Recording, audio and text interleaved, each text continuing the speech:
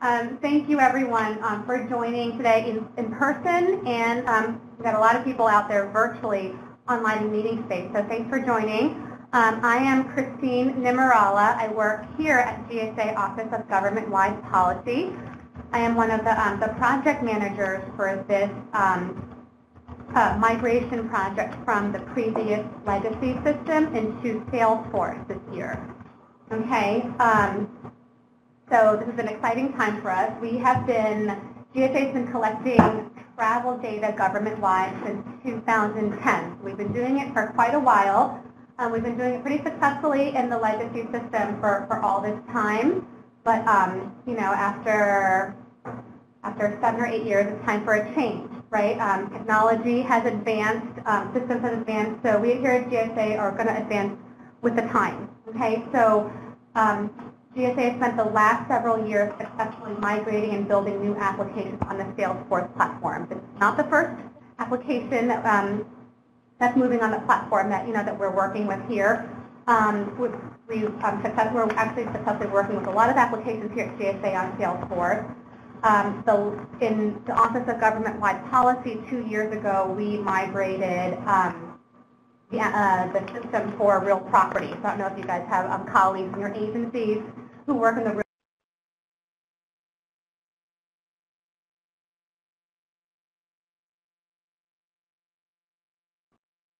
Yeah. Okay.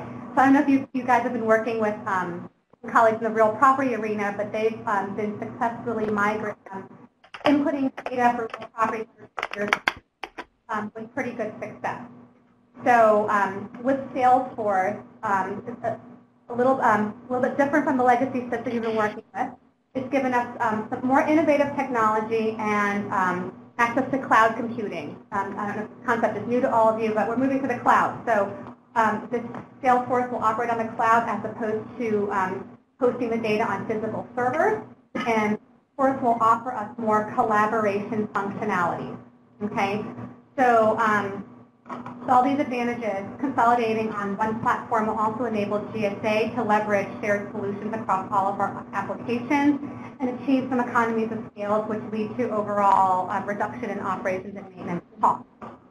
So hopefully with all these technological and operational advantages, this will enable us to better improve the management of your travel data.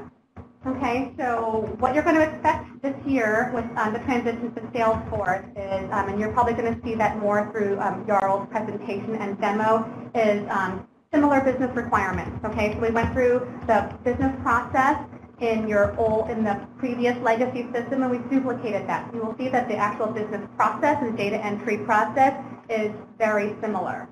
Okay, reporting I feel is more advanced and still easily accessible, and a big difference with this platform versus the other platform is increased technical support. We're going to have a devoted help desk for the travel applications, which didn't exist before, and we're going to talk about that later on in the presentation. Okay, so it's you know, a lot of changes, but a lot of stuff will remain the same, as you're going to see.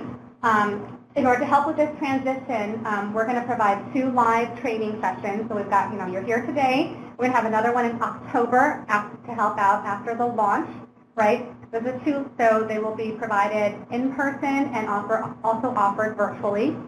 We are recording this session, so those that aren't able to attend either can still access it. And in addition to all of that training, we will also have, as you have already received, user guide, a user guide for which offers like a screen-by-screen approach to the tool, as well as the training presentation. Okay, in addition to help desk support. So with that, I'm going to introduce Jarl Jonas. Is from Acumen Solutions. Acumen has been the organization that helped us migrate from the legacy system. Jarl will be leading the training today. We also have more technical support from the development team.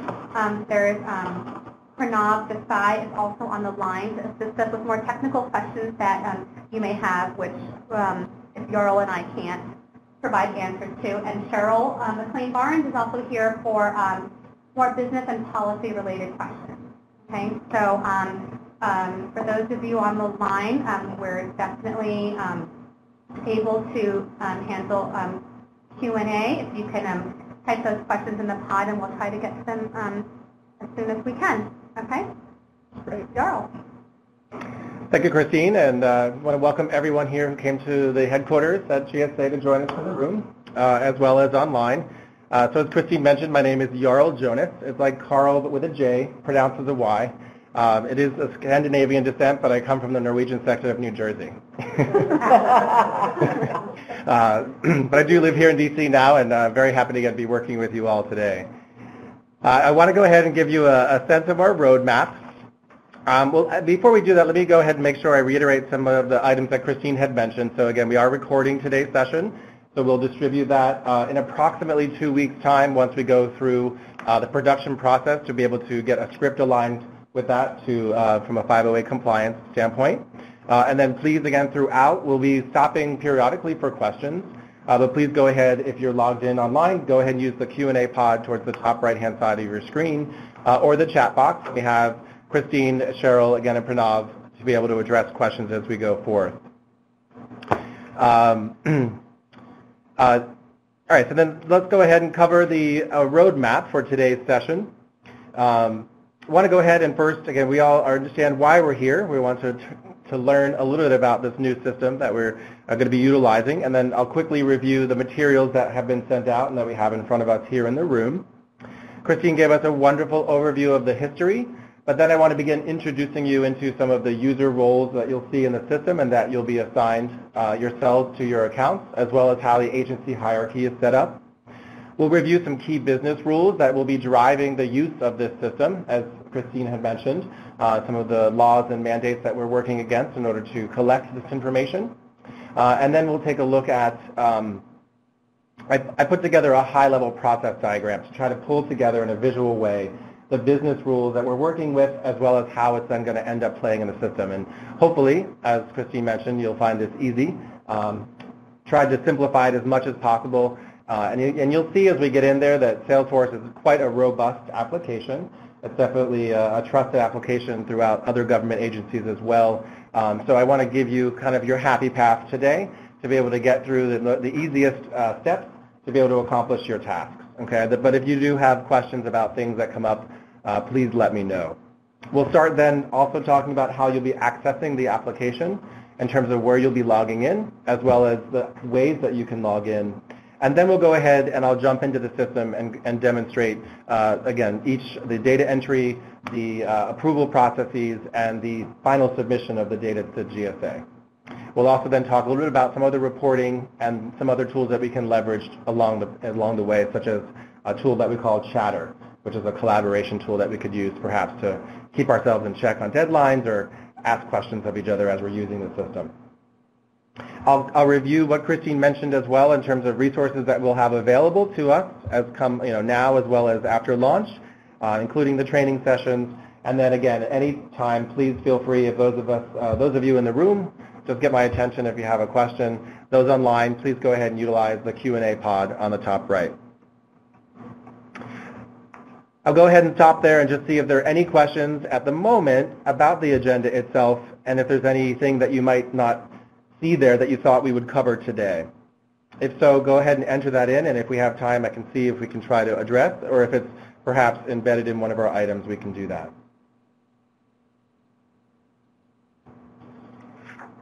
Okay, so I believe, again, everyone understands the reason why we're here. We have a new training reporting tool, travel reporting tool that we're looking to get acquainted with. And again, Christine gave a wonderful history of the use of that and how we've come here today. Now, I know that learning a new system can be a little bit nerve-wracking, whether we've used previous systems or not. We have a variety of experience with us. I typically like to equate learning a new tool like learning how to drive a new car.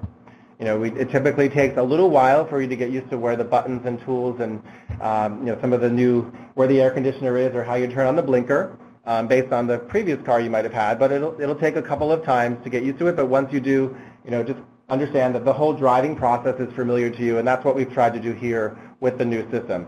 The business rule and the submission process, we understand we wanted to keep that as close to what was and what existed, and then be able to utilize a new system, as Christine mentioned, to be able to centralize that information and use much more robust cloud-based applications. Okay? So just as we go along, if you're, again, seeing something that you might not be familiar to, if I'm using a term that you're not necessarily familiar with, please let me know, and we'll just make sure everyone's on the same page. As a Salesforce user myself, I'm also going to try to point out some tips and tricks that we can go ahead and give you and make your job hopefully a little easier. Okay. In terms of the materials, again, so Cheryl had emailed out a copy of the user guide as well as a presentation that I'll be using for the beginning of today's training. If you can have those open, those of us who have joined us remotely, that would be great, or have your own printed versions. We do have those in front of us here today. So on top you see your presentation that I'll be using, and then as we hop into the demonstration you have your user guide. And these are yours to keep. If you have colleagues who may not have joined us today, you're welcome to take the extra copies. And then later on, for those in the room, we'll talk about the evaluation. Okay. So Christine provided a brief overview of the application, but once again, we're utilizing a Salesforce application that will be driving the new reporting tool. It is a dedicated, what we call FedRAMP certified hosting platform. Just means that it complies to the federal requirements in terms of security, and it is used by a variety of other agencies. Okay, and then what the cloud-based platform allows us, again, is really to have a much more robust architecture underneath so that we can collect more and more data and have the system work faster and be up more frequently and not have any downtime, as well as make it more scalable. Okay, so as we bring on perhaps more and more bureaus and agencies. I'm not going to go too much further into the history that Christine provided, but just a reference point for you here. This is also within your user guide, so as we get in there, I'll point out at what page you can. If you want to flip open the user guide now, you're welcome just to see the history there on page 5 that you can refer back to. So just want to make sure you get used to that document as we go through as well. And so for today's purpose, we're going to be going through the processes for each of these reporting types. I'll be using the acronyms PCTR for the Premium Class Travel Report, SFTR for the Senior Federal Travel Report, and the TRIP, TRIP for Travel Reporting Information Profile. Now, I understand that some of you may be, again, operating in different roles. You'll see that the processes for each of these report types are going to be very similar. It's just different types of data that we would input into the system. Okay, so if you do work with one and not others, I just definitely encourage you to go ahead and be mindful and pay attention to all of the processes, because again, it'll be good reinforcement for you along the way. Okay, so if you are following along in the user guide, page 10, it'll have similar information that we see here on the slide in terms of the user roles. Okay.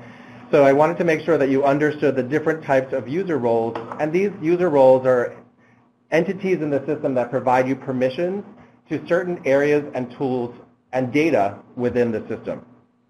So again, some of you may be working just with PCTR, and some of you may just be entering the data. Some of you may just be PCTR approvers. So I'm going to go through each of these, but as you'll see, they're pretty similar. There's a data entry and a data approver role for each of the reporting types, and then at the bottom an oversight role. Okay. In general, the data entry roles are responsible for submitting the related travel data into the system. So when we get into the platform, you'll see that you'll have access to the tabs to be able to allow us to do that, and we'll be able to enter data. I'm going to call like single records in terms of one record at a time, as well as through a bulk upload process, in case you want to go ahead and upload multiple records through an Excel document that we'll review. Then once that data is in the platform, we then would rely on the data approver roles. Those users have access to be able to approve data. I'll highlight a business change now, as well as later, in the sense that and correct me if I'm wrong, but you used to approve data individually, each record individually, but now you're going to be approving records in bulk through what we call a reporting period. But I'll come back to that. But just to give you plant a seed in your mind from that business rule change. It's going to hopefully expedite the process as well for you. All right, so the approvers go ahead in each of these reporting types. If you do have multiple reporting types that you do approve, you'll see as we get in the system as well that you approve these in one area. So it's hopefully more efficient there as well. Question, can an approver also be the data entry? Yes. No, absolutely. So that's a good question. I'll repeat that.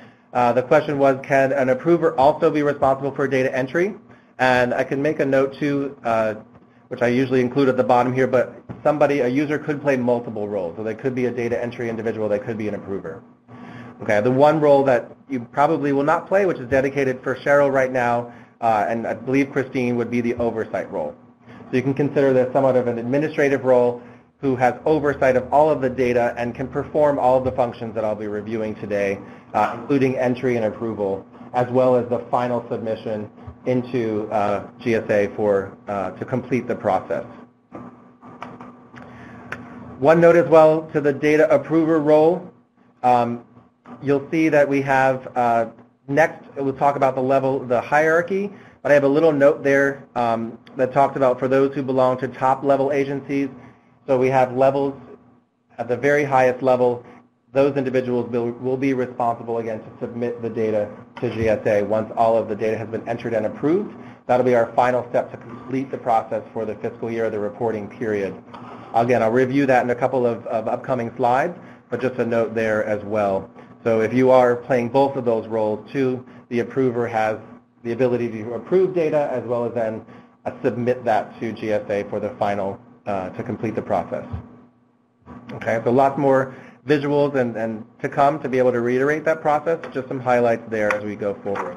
But any questions you have about the roles at the moment before I move forward?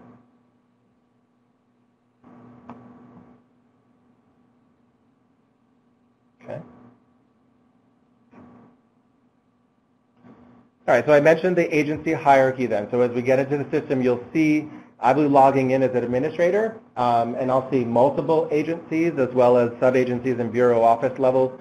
For some of you, you'll most likely only see your agency and below, or it could be that you might be a level 2, which you're dedicated to a sub-agency from a top agency. So the levels in the system are set up like this, as we see on the screen, with a top agency level, for example, the Department of State, a sub-agency level then in level 2, for instance, perhaps a field office like Greece, and then the bureau office level, for example, they're Athens. Again, you'll see this as we get into the system, but just the important thing to take away from this slide is you'll be able to see the information and the data only of your level and below, but not anything above. Okay, and again, the level 1 users that I talked about will be the ones then from the agency to update their agency status to submit their information and basically indicate that their process is complete. Okay.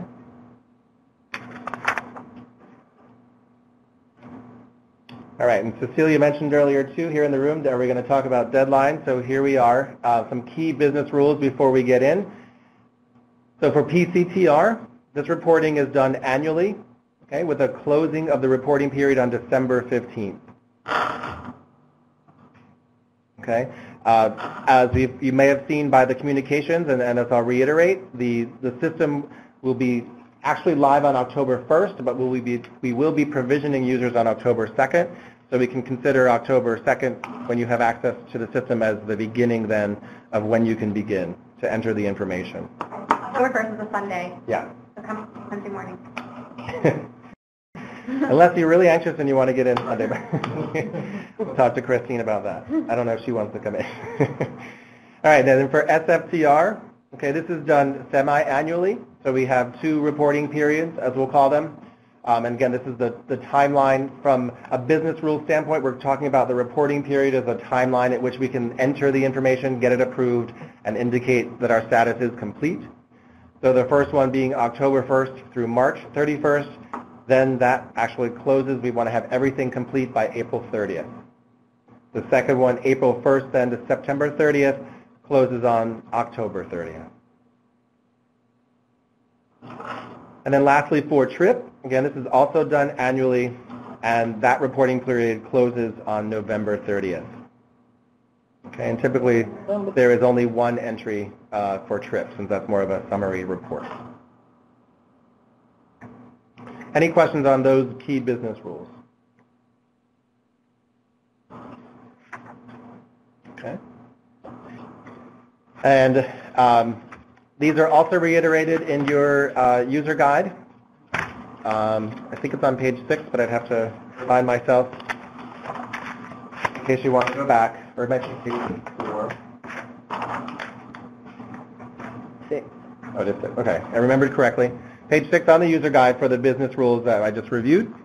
I did want to note these diagrams are something that I built particularly for today's presentation, again, to try to pull information that we've been talking about now and before we get into the system to help give you a visual map.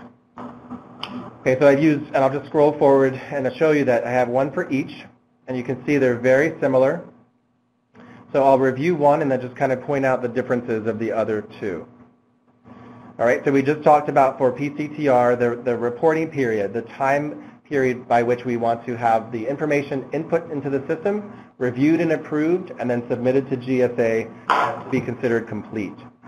Okay, so that'll begin October 1st for us, October 2nd after accounts are provisioned, but thereafter, depending on where that day falls, that will remain most likely the same, and then the reporting period closes December 15th. I have a little lock here to remind us that the system will go ahead and be locked down at that point so that no further information can be input into the system.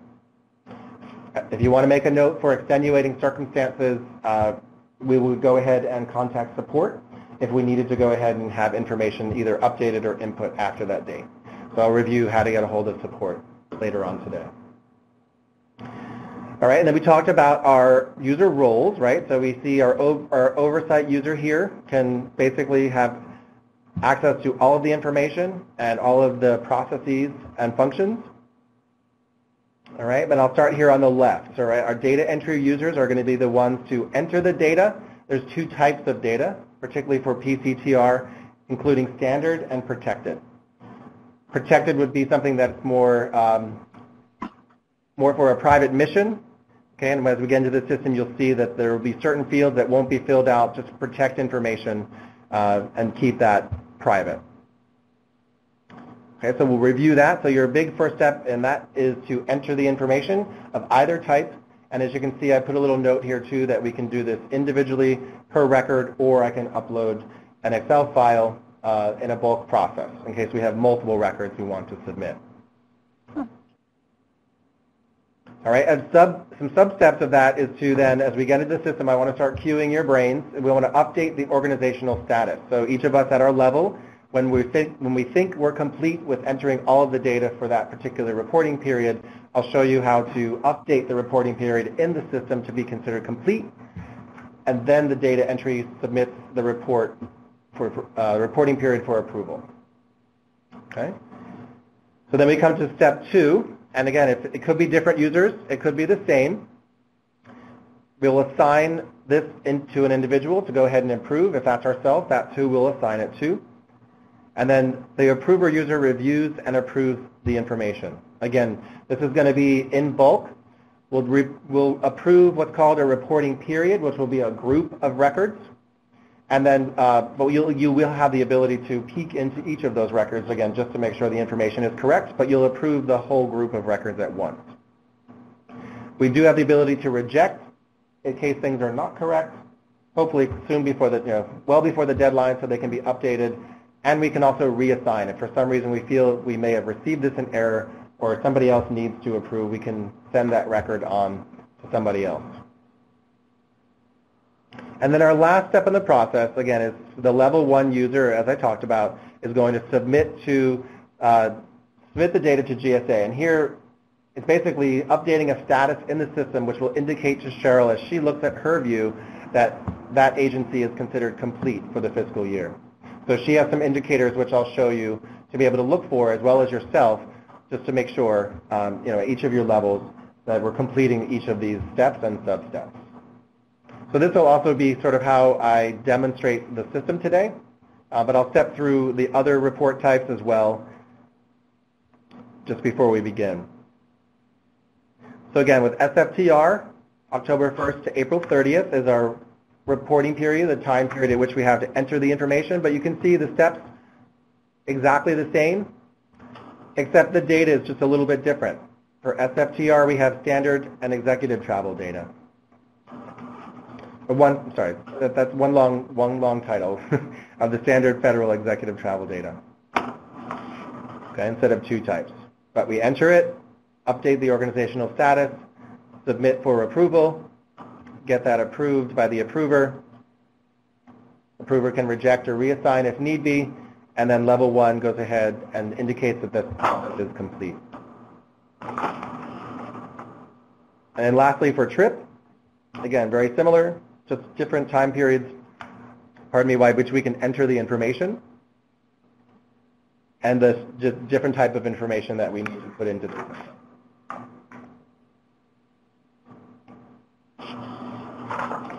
So any questions about sort of the visual map? I usually try to give people a way to visualize what we're going to do in the system before we hop in. Cecilia. So when we're going through the different levels, there are going to be an email to let the next person or the next level know that the product is ready for review, or do we have to keep going in look? That's a good question. So the question, just to make sure everyone heard, is as we go through these steps, will the system be notifying the individuals of the status of what needs to occur? So in each of these occurrences, so once you input information and you submit for approval, then the approver will get a notification by email, and also a link to be able to go into the system directly to approve that record, as well as once the reporting period is approved, just to make sure I'm using the right terms, then the person submitting will also get a notification that that has been approved, or in the case that it's been rejected or reassigned, they will be notified as well. Sure. And then just let me finish that. The only item that is not necessarily going to trigger a response is number 3, but that will be where Cheryl goes into the system and kind of can see. She can either generate a report or see through the icons that we'll see shortly where people stand in their process. Okay. My last question, I promise, right now. Sure. The hierarchy, when they're going in, say the bureau is putting something in before it goes to the sub-agency, will we know ahead of time, like for instance, I'm at the headquarters and that one of my bureaus is putting in information, and then they have field units that are putting in information, will there be notifications, or we're going in there to check? There will be notifications, and I want to make sure that I'm going back to the level slide here, just where the question was, and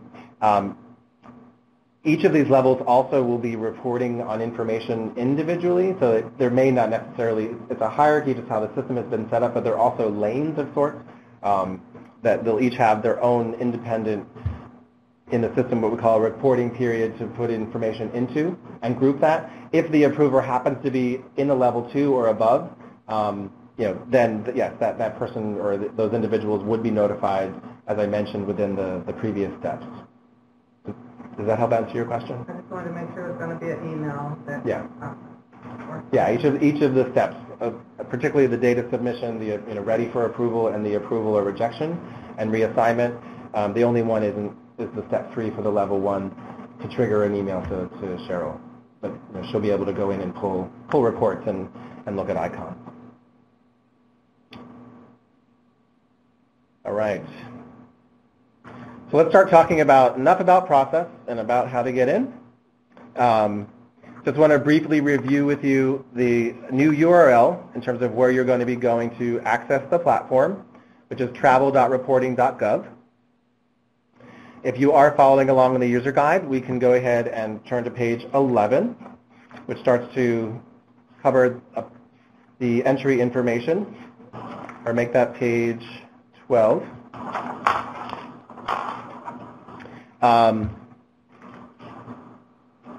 And the biggest thing I wanted to point out on here, it is a new home page, and it has a couple of different sections to be mindful of. The top section here is just more of an about area to allow us to see the system purpose, kind of the functions. The contact information here will be very important. These are your help desk emails for each of the reporting types. So I'll review these later on, but they also right on your login page. And then the resource links, this will continue to build as the travel team and group decide what helpful documents will need to be placed there for you all. But you'll see there's similar types of repositories in the system as well. All right, then in order to log in, there's 3 different ways to log in. So let me zoom in a little bit with those functions. So on the top, there was the ability to log in with OMB Max. For those of you who may or may not have obtained those credentials, if you need more information, in the electronic version of the guide, there is a link to be able to obtain step-by-step process to obtain OMB Max credentials. This is in essence a way for you to utilize a single sign-on authentication method versus having to do the username and password and getting emailed a code, which we'll review shortly. All right, and then the next will be the travel reporting tool username and password. So this is actually what will be mailed to you initially on October 2nd, and you'll come in with a link to reset your password. Okay, typically, correct me if I'm wrong, it's the email address associated with their account. Okay, so on October 2nd, again, you'll get an email with a link to follow, and then you can set up your username and password. Once you do log in initially to the system, you can then utilize one of the other 2 methods subsequently. Okay, but you have to authenticate your and activate your account first. And then the last option would be using for GSA staff only, the GSA single sign-on credentials.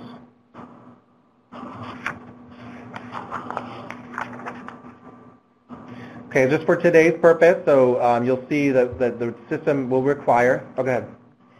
The passwords will be emailed October 2nd or 3rd? The morning of October 2nd, you'll get an email with your account, and it'll be your username.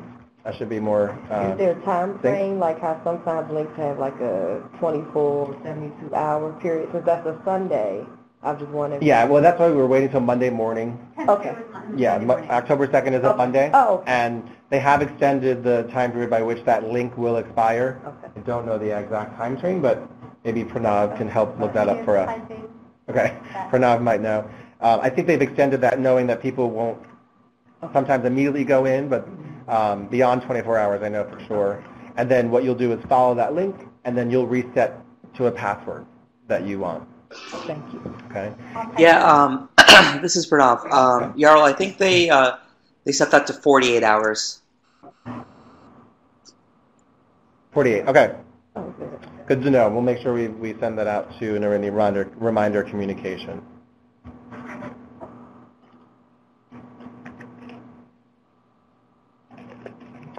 All right. So to get in, if you use the travel reporting tool login and password, you're going to enter your username and password, and it does have a 2-factor authentication requirement. So what will happen is you'll be presented with a screen like this, and be emailed a code to the email address associated with your account, typically your work government address, and then you'll enter in the code in the box, and then click the next button here in order to get in. Okay. And then once you do, you'll be into the system, and you'll see a screen similar to this. And this is where I'll stop here and begin to start the demonstration. But I want to make sure that everyone's familiar with the login process, and if they have any questions, we can review now.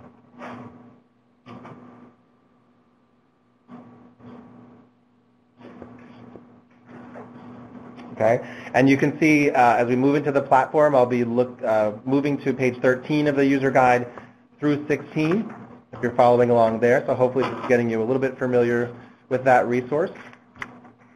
So if no questions at the time for us to review, I'm going to go ahead and first give you an overview. So those of you who are newer to Salesforce, to how to navigate the system, some tips and tricks of how to get around. We're then going to go through the entering of the data of each of the report types.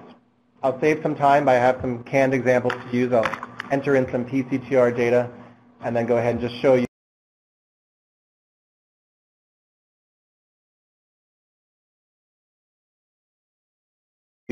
some other examples of the other types, but also how you can update and edit records in case that you haven't submitted them yet for approval. We'll go through the upload bulk data process. And then we'll put on the approver hat, take a look at what it means to approve records, and also from the level 1 approver, looking at how we update the agency status to indicate to Cheryl that everything should be complete. Okay, and then we'll go ahead and take a look at the reports area. There are some reports that were in the former platform that we've brought over and tried to help replicate. So those are available to you. We're going to keep the reporting training somewhat light today because it is definitely a robust area of the platform. Show you how to locate the existing reports and download those if you want to keep an offline version. But subsequently, we'll most likely be holding some deeper reporting sessions later in the fall. Okay? And then for those who may not be familiar, we'll talk about working with Chatter, again, a collaboration tool in the system to be able to help you connect with those working in a similar capacity. So give me one moment. Switch over.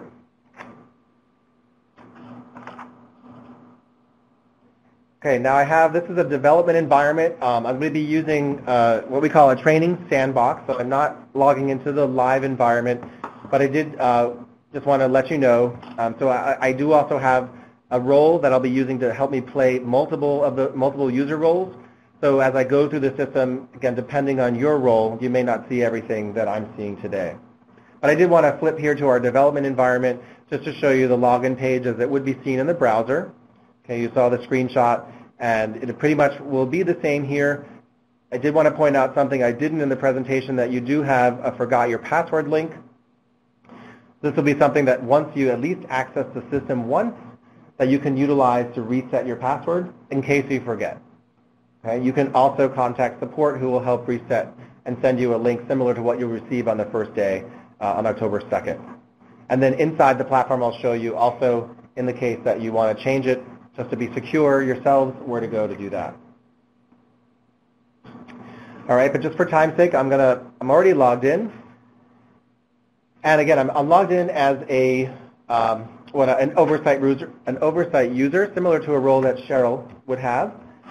So you can see here, and if you're not sure exactly of your role, up here in the top left corner we have the user access, and it reminds us of the role of the associated to our account that we're logged in as. Before I move down to the left, let me just go ahead and talk a little bit about these navigational elements here at the top. So these are typically what we refer to as tabs. You can see it has somewhat of a tab structure when it's clicked. So each time you'll land on the Travel Home tab. And if you do want more information about each of these areas, these links go to the GSA website that describes each of these reporting requirements in more detail. Okay. So that'll open up a new tab or a new window. All right, but as I move along, you'll see we'll review each of these tools. Looks like I might have timed out, so give me one moment.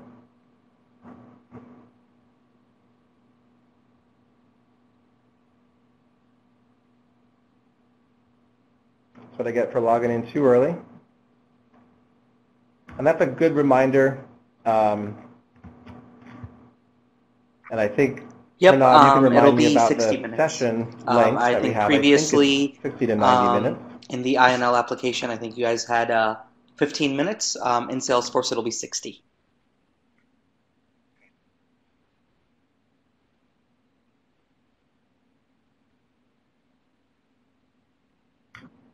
Okay. So a bit more time at least to leave our desk if we need and take a break. I obviously let that go too long, so apologize for that. All right, so give me one more second then to switch over my view.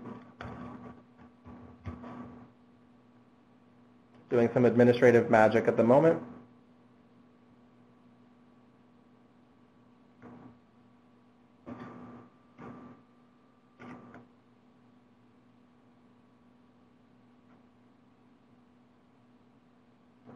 All right. Okay, so back in action. All right, so as I come home, again, landing on the Travel Home tab, if I move over to the right here, again, each of these are tabs. You can somewhat consider this, if you're used to the browser function of having different tabs, this is considered sub-tabs within the application itself. Chatter, again, we'll review shortly, but our collaboration tool. Approvals, if I'm an approval user, we'll have access to be able to review what's waiting for them to be approved. The bulk upload, okay, so you can see that, and we'll review this as the approval user as I go through the process. Bulk upload process, if we're data entry users, where we would upload our spreadsheets, that we'll review as well. And then our data entry tab, which we'll spend quite a bit of time on, how we access entering individual records, as well as updating our organizational status and submitting for approval, and then reports. Okay. What I would want to suggest and highly encourage is that you use these tabs as your main navigation. Try to avoid using the back button of your browser. That can sometimes confuse the application or confuse you. So if you're ever feeling lost, just come back to the Travel Home tab and then use these main navigational elements. For the most part on the left-hand side, these are going to be the sidebars, sometimes it's called. Again, the first box here tells you the user role in which you're signed in. If you have multiple roles, you'll see multiple roles listed there as well. If we have the approval role, then this will be an additional way to access that approval site, okay, that approval area. So these are different access points to the same area. Okay, but one difference is you'll see that it opens up a new window for us.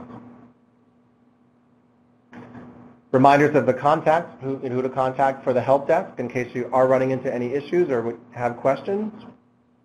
And then again, these boxes are going to be more informational in terms of any upcoming events, perhaps as we're in the real system when we launch, reminders about different trainings going on, as well as perhaps the recorded trainings, links to the user manual, and then a document library for right now, the travel regulation document as an example. So just trying to put everything at your fingertips in order to when you're in the system that you would need access to when you're trying to complete these tasks. One last item here that I want to point your attention to is the search. This will be a little bit more important as we go through the process, but just in case you want to find something, this will search the entire system for you. As we get into the system, you'll see that there will be a unique ID for the reporting period for which we are entering data. I have a lot here that I've been entering in from a practice standpoint, but you'll see the system will remember where you've been. So in case, you'll start to get a feel of how you can skip through and hop through a couple of different steps or get access to areas without having to navigate through. So I can go directly to this reporting period, but I want to make sure you understand where that is first, but I wanted to show you the search here. And then it also will do wildcard searches. So if you're not exactly sure of the exact number, the asterisk here means it'll search for everything starting with RP and bring you back a list that you can look for. I'm going to point this out because as we go through and you find your reporting period, I'm going to recommend that you come back and search for it so that it's in your recent items. And that way, again, you can click up here and just hop right through instead of having to go through a couple clicks that I'll show you. But either way, it's going to be totally fine. Okay? So just be mindful of that up there. And then in case, when you want to log out, you want to go ahead and come up. I have, this would be your actual real name. As you enter the system, we have sample user data here. So as to log out of the platform, just from a secure standpoint, closing your browser would be okay, but log out would be better as well, particularly from a secure standpoint, particularly if you're using a shared workstation or anything like that. All right, any questions about the overall navigation of the Home tab and the areas available to us on these?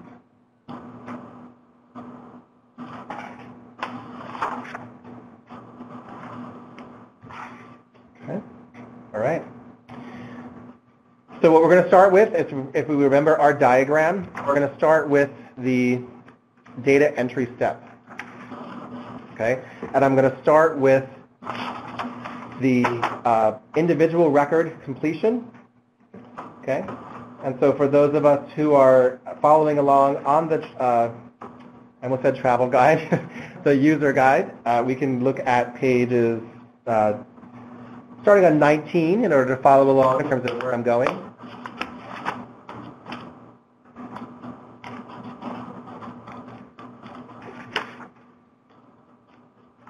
Okay. So when I come to the data entry tab, Okay, again, these are going to be the data, and those of us with data entry user roles. If we're playing both parts, that's okay. So this will be one of the ways that you can come and begin entering the information. A couple of things I want to point out on this page. Seems like a lengthy paragraph, but it reiterates a lot of what we'll be going over. If you don't remember, if you don't have your user guide with you, it's a good place to come back and just point out a couple of things that are happening on the page that I'll review with you now. Okay, but you can see that the applications, it's going to be important for us to indicate which application we want to work with. I'm going to start with PCTR and then move on to the others, but you would just select the different radio box, as it's called, in order to change the system and indicate which application we want to work with. Okay, you can see that it refreshes. Right. I also want to add, so Jarl is signed in as an oversight user with, it's actually Cheryl, with access to all of them. So for those of you that don't have the rights or actually don't submit data for all of them, you'll only get the live radio for what you have access for. Okay, so good point. If you only do PCTR, you'll only see PCTR. If you do all three, you'll see all three. Okay, so you don't have to choose if you only do one. Thanks, Christine. Sure. So do you know which ones we do? Yes. So for the permission sets and your user roles, we've duplicated what was in the legacy system. Okay. So whatever you were before, what you're going to be, the roles you're going to have again. Okay. Well, yeah, that's a good point of clarification. Just make sure everyone on the line heard. The question was, do we have to perform all of these? And again, we replicated the permission sets that were on the legacy platform in the new one. So if you've only did PCTR in the past, you'll only see that option. But if you do have access to one or more, more than one, then you'd be able to switch through the application. Okay. Yes. And we have another question here in the room. I was just asking her if she had access today because she's new. So what if somebody is new to this role and doesn't currently have access? How do they get it? Show data. Yeah. Okay. Yeah. So I think we've looked at all the users, and if you weren't in the old system, then you would be assigned whatever role, like Cheryl would have let you know. Right. That you'd be So performing. if you currently, for example, if you were currently a PCTR user and this year you have to submit SFTR data, you would be an SFTR new user. So you would submit a request for the help desk, and they'll create your account for you. So in the case, And then they'll figure, and then they will, during that account creation, they'll pull you up and they'll see that you're a multiple user, and then they'll magically create, the buttons for you. But yeah, so right now each user is individual, and so if you don't have access to one, then that's a help desk ticket, just process-wise. So the help desk will create all new user accounts? Yes. So that's a new process. Okay. So just before we go on to the next question, Yeah. there was a comment about a question, will the help desk create all new user accounts? And yes, that's a new process as well that has been delegated to the support and help desk team. So as we review later who to contact, we'll remind you of that as well. So how will the help desk know if that person actually is authorized to act for them? So the question is, how will then the support team know if that person is authorized? So there is an approval process within that particular circumstance that Cheryl would then be notified, and she'd need to go through and approve that new user. So it does go up to her for those kinds of instances, as well as for other type of support tickets that either may not be an issue, or I wish the system did this, or different things that Cheryl will have to go ahead and approve in the process. And the reason why I'm asking is because now we're allowing it to go down as far as to the field, so someone in the field could be asking to actually be able to have access, but that's not what leadership needs. Yeah, and she will most likely, Cheryl would double check then with the corresponding agency or bureau as well with her approval process. We'll make sure when she gets back that I'm telling the truth there. Yeah, so for the new user and for the help desk, it's definitely a more formalized process. There's a tracker, so, it is in the system, and it's actually, we've noticed when we did all the data analysis, it actually helps more consistency in account creation. You'd be surprised about how many different abbreviations or spellings of agency, So it really kind of clogs up the system. So when it's, when it's in a centralized process like that, you know what I mean, then it actually helps for cleaner reporting in the future. Okay. But yeah, there is a process. There is an approval process. She does have all of the agency approver information, so she'll probably go through that when she gets. Okay, because I know we use the sensor and the Right. It'll get to her eventually. You know what I mean? It will still get to her, but the actual account creation and the process, the help desk will do that. Okay. Good. Any other questions? That's different. So I just want to clarify that's different than the previous process. Yeah, because it's nice to create them. We've taken some off your plate. Okay. All right. So again, just be mindful to choose the application that you're working with, as well as the fiscal year. So as I step through each of these as well, so we know that PCTR and TRIP are annual, so we'll see fiscal years listed. You will only be able to input and or edit data that has not yet been approved for the current fiscal year. Only previous fiscal years will be viewable. Okay? Repeat that, please. So you can only operate or edit, input information for or edit information on the current fiscal year. Previous fiscal years you can only read or review information. Okay. And you can't enter it. As I mentioned before, the fiscal year is locked, or the reporting period is locked in the system come the deadline. So you won't be able to operate. You'll only be able to look at information, not edit or add or delete. So since we're moving to will the older information be migrated over so we can still see it? Yeah, good question. So question from Cecilia, will the information from the former system be migrated over? And that is actually occurring now, or maybe even has occurred. So and remind me how many years past All they'll year. have access. Okay. I don't know the exact count, but all years. Okay, so all data from the previous platform will be migrated over. So then to review that information, you'll can go back here through the fiscal year list. For reporting, such, yeah, all year, all available. Okay. Just before I scroll down too, you'll see that the system also tracks here when you begin to know the reporting periods, and the TD is a travel data for an individual record. As you scroll over certain links in Salesforce, you'll start to see some related information. You have ways to hop into, okay? But I'll come back to this just so you understand what this unique ID really is looking or is standing for. But just keep in mind that this would be an additional navigational technique for you to hop into once you become familiar with these numbers. For the most part, I think you'll be using the areas down here.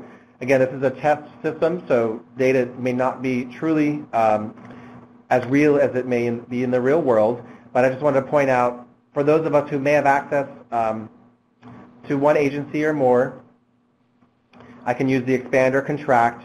These will go ahead just to show you the tree view on some of these agencies. Okay, we have some have just one, and then some have multiple ones that we can further expand down to level 3. So when I mentioned the levels earlier, here you see Department of Defense is going to represent our level 1 agency. The sub-agencies here at level 2 indented a little bit.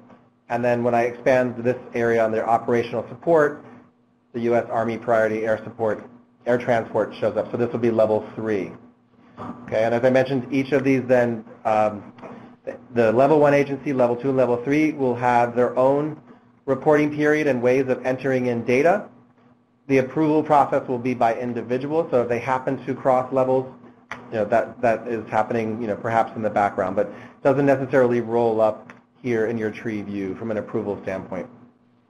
Okay, so I just want to make sure that you understood how the levels are operating, and I'll come show you then kind of what these icons and colors mean. So let me go ahead and start with the Department of Agriculture. And I'm going to start actually from the outside in. Okay, this is an icon of a form. As I scroll over, it says data entry. Okay, so data entry is going to be the icon that I click in order to start inputting an individual record here for PCTR. Okay, if I'm the data entry individual for this level, the Department of Agriculture level 1. Right? What was that, the pad? Yeah, it's a little memo icon, or a little pad icon, or a form, perhaps with a pencil, however you want to describe that. But if you scroll over, you see that it's data entry. When I move over to the left, I see incomplete reporting period. Now, for those of us who enter in PCTR data, we know that we would enter in more than one record within the reporting period. So you can consider this reporting period then the group of individual records within the system for that reporting period. Okay, and for PCTR, again, that was October 1st through December 15th at this level. Okay, so everything relates here. You can kind of consider this a swim lane of sorts, or just a lane. Everything in this row relates to this level of the agency, or the sub-agency, or the bureau.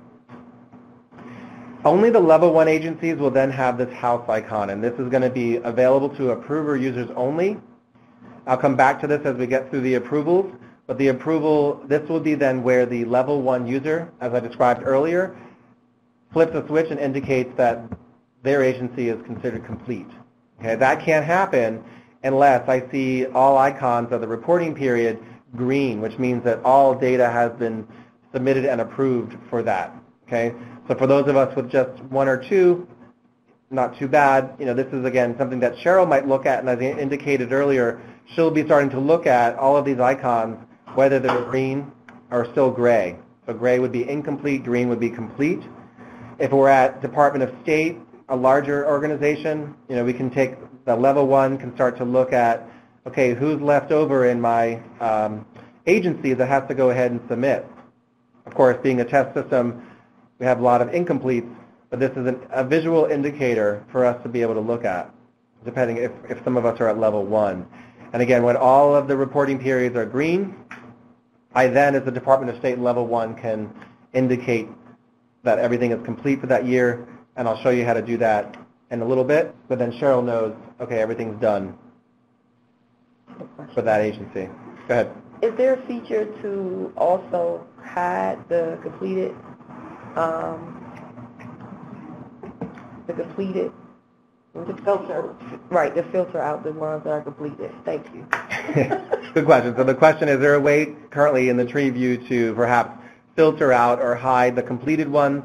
And at present there is not, but it's not a bad idea. We can definitely parking lot that as a potential future enhancement. Well, Earl has oversight view, so it's Yeah. just a lock because he has access to everyone. So your state, right? Yeah, so it's easier to see the... Right. Yeah. This is overwhelming now, but yours should be a lot cleaner because he has access to Yeah. these are all Let's the see, if I agencies. scroll down, I'm not making people just, yeah. It's still pretty long, but Earl, did you say what the red one was? not yet, but good question. I'm glad I planned to do in the audience for today. So yeah, somebody asked, I wrote down your names earlier, I wanted to call you by name. Jeanette asked if what the red icon meant, and you can see again, we have gray and white, which is incomplete, green being complete, and red is rejected. Okay, so you remember earlier I mentioned that reporting periods could be rejected. Perhaps there is a missing or incorrect entry. We need more information, so that would be indicative of something being sent back to the person who sent it for approval. So good question there. All right. So the process that I'm going to show you now is to go ahead as an individual data entry user. I'm going to show you how to enter one data record. Then we'll go through and take a look at the reporting period. I'm going to use Department of Commerce to do that here at the U.S. Patent and Trademark Office level. We'll enter in one entry. You'll see there's a sample one there already. We'll come to the reporting period. Remember our sub-step in step 1 of the data entry, update the organizational status, and then submit that for approval. And then we'll come back and look at the how the level 1 agency then, as an approver, can approve that information as well as update the agency status. All right, so for now, without knowing all the IDs that I mentioned earlier, just look for this data entry icon. Make sure you're at the right level. Okay, and now we're at the data entry page. So just to show you, I'm going to start just here at the bottom first. Each of the data entry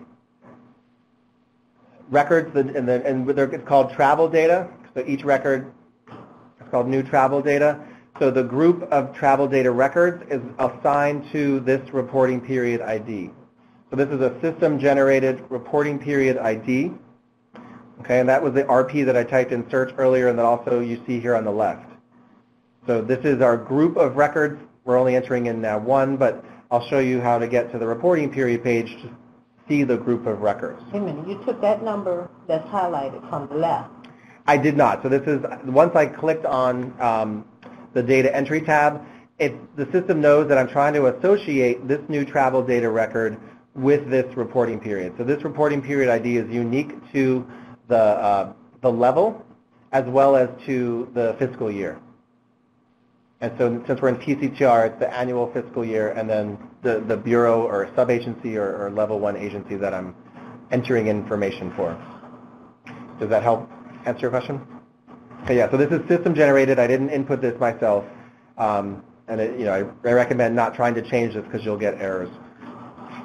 So just for today's purpose, I'll go ahead and enter in some information that's required here. As I'm entering in information, be mindful of the fields here. The red bar to the left are required fields. Okay? And in case I don't know exactly what a field may represent or to put in, I have these question mark bubbles or icons that I can roll over, and you get a larger explanation here of what should go in that field.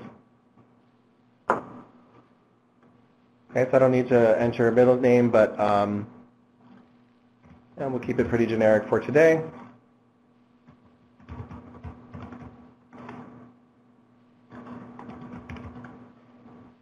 So just a note about the date. It cannot be outside the reporting period time frame, for instance, in the future, or definitely within, before the reporting period began.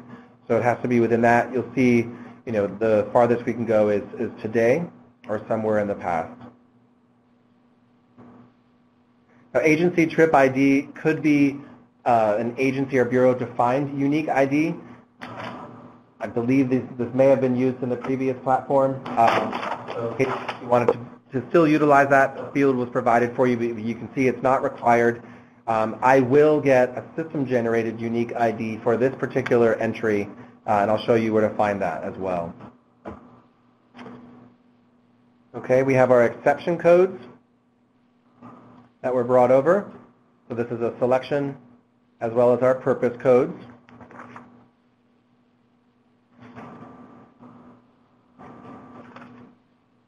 And I'll select it as a mission.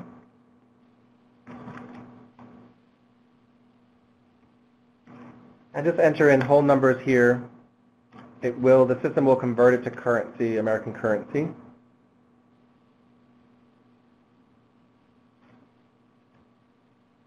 Now we have the option of save or save and new. Okay, pretty hopefully self-apparent there. Save and new, if I have another record to enter, I could keep going through this process of entering in the fields here, and I'll just be brought to another field. For today's purpose, to save time, I'll just go ahead and click Save. And here is my new record that I've entered into the system.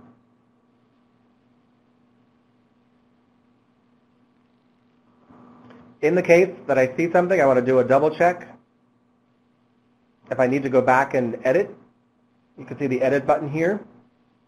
Okay, so I just need to scroll down a little bit. I can come back to the form, and perhaps I mistyped one of the values, so I can come in and save that again. All right.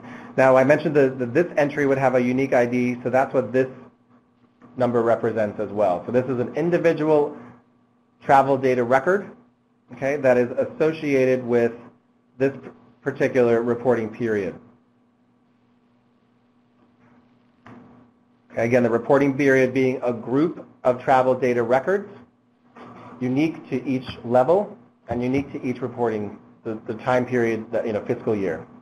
If you had entered an agency trip ID, will the system still give it a unique identifier? Yes. Yeah, so the question was, if I did enter an agency trip ID, would the system still assign a unique ID? And yes, it'll still assign it just again from a consistency standpoint, just so there's no overlap from all the users entering in a unique ID. And that from a reporting purpose that it can be also found. So I mentioned earlier, so you can start to recognize if you're at a particular level and you're with PCTR and you want to just keep entering information or you know you're going to come back, you can go ahead and remember 4325, and you won't have probably as many in your recent items that you saw here or here, but that's, as I mentioned earlier, you can even search on 4325 to come back. But let me show you a couple of ways. Okay, so again, I can keep entering in this information, but I'm going to step back and just review shortly. I came into the data entry tab as a data entry user. Okay, I was in the Department of Commerce, and I went ahead and selected the data entry icon. So that would be if I wanted to enter more and more information. Now, this is the reporting period icon. So this is that RP unique ID is representing this group of travel data. Okay. So here's the one that I just entered with a 2500. So that is my most recent entry. So you can see, just the different ways to get around and trying to get you familiar with the terminology from entering in the data to the group of records here on the reporting period. Now, if I did have a protected travel data to enter, this is where I would need to come to enter one of those types of records. Okay, I could enter a standard here as well. Okay, so you can see there's multiple entry points for us to go. So that just to come to the protected travel data page, so you can see how that differs. All we're going to need to be entering in is our exception code and purpose code and the costs.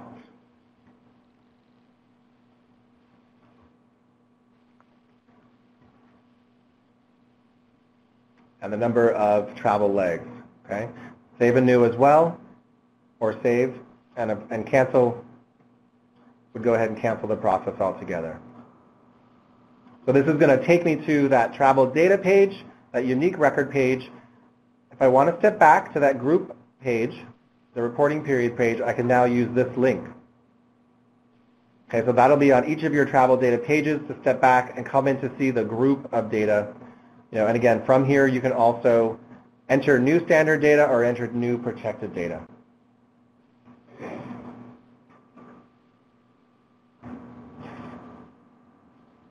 All right, so let me stop there and see if anybody has any questions. Are we doing good online? So I have a question. What is the protected data that makes it separate from the standard data? So the protected data is in essence hiding the individual who was traveling in case they need to be masked. Yeah. For some special mission purpose, yeah. If it's a classified trip, perhaps, something like that. Was there a place in there for reimbursed costs? I didn't see that.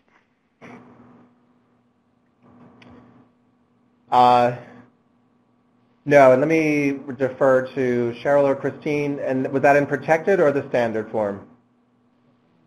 I think it was standard form. Standard, okay. We'll come back to the standard form.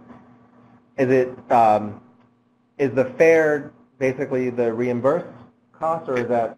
Because what if if you go up to purpose code and drop that down? Is there a place there for personal travel? Yeah, and everything at the moment, from what I understand, was brought over from the legacy platform without new exceptions, but if that wasn't a requirement before or available before, then it wouldn't be available now.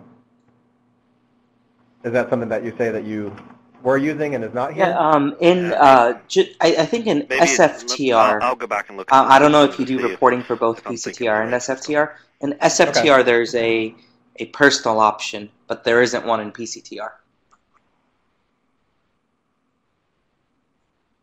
And Jarl, we just lost your screen, by the way.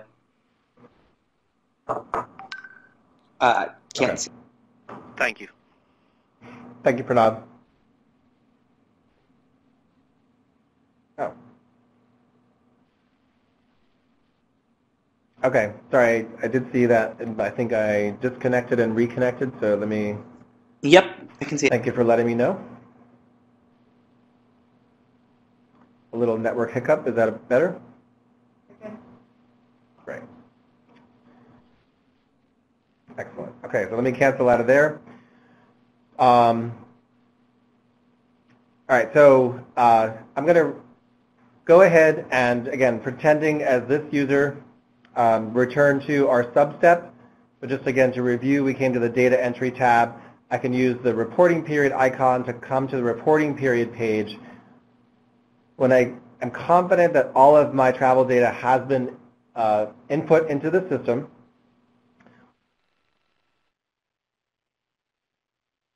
status, okay, my organization data status, this is the step required for me to submit for approval. Okay, so remember those two sub-steps in the data entry process. Carol, so the protected one that you just created, there's no differentiation on this. It says this was protected and this was standard? There is not, at least on this quick view. If we roll over, or we have to go into the actual travel data form in order to know. So there's not necessarily, and Pranav, correct me if I'm missing something, but an indicator that this was protected versus standard. Okay, I have a question about the protected travel. Because if the trip is classified, we can't process that on our regular system. We can only process classified information on the PlasNet system. So, Do you have a it's protected. Do you have a better maybe definition of protected that I'm providing? So that's what it's always been called, protected. Classified may mean something different from agency to agency. Okay. But some agencies can submit certain information, about the trip without actually inputting a person's name or the location that where they went. They just put the cost of the trip and the exception comes. Got it. Okay. All right. okay. And just to review, so again, I'm pretending that I'm complete with all of my data entry. Okay. How I can get back here again, data entry tab. Look for my level within commerce and patent trademark, and this pie chart here is the reporting period. So my step necessary before I submit is to update my organizational status. So I want to go ahead and edit the reporting period detail, and then you can see the drop down here. I'm going to set it to complete. By default, it is incomplete, but we do also have a no data to report. Okay, so there possibly is the option, is why this is here, that for this reporting period, this fiscal year, there might not be any data to report. Okay, so this would mean that there would be no travel data within the reporting period, so you would just double check on that. Otherwise, if you have a record, it has to be complete and then submitted for approval. I see some nods here, so that sounds like that happens sometimes. So since I do have travel information, I'm going to update to complete.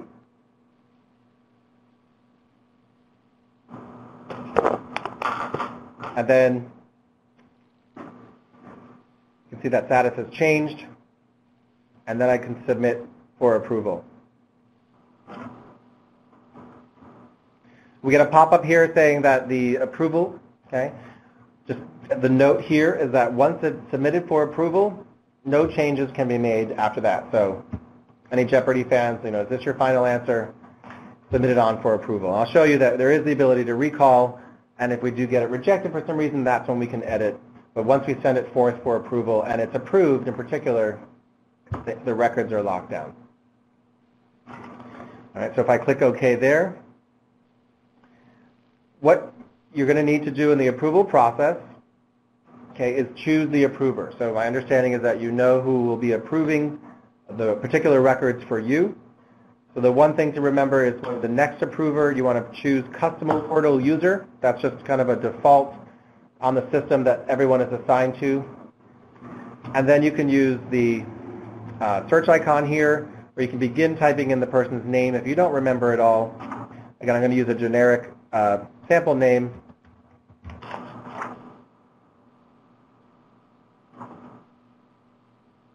I think it's approval.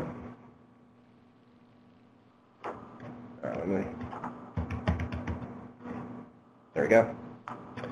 So just again, once you type in the individual's name and you click search, the results should show up and you can click the individual and then send the next approver. So when Cecilia asked before, we're now moving to step 1 to 2 that we reviewed earlier.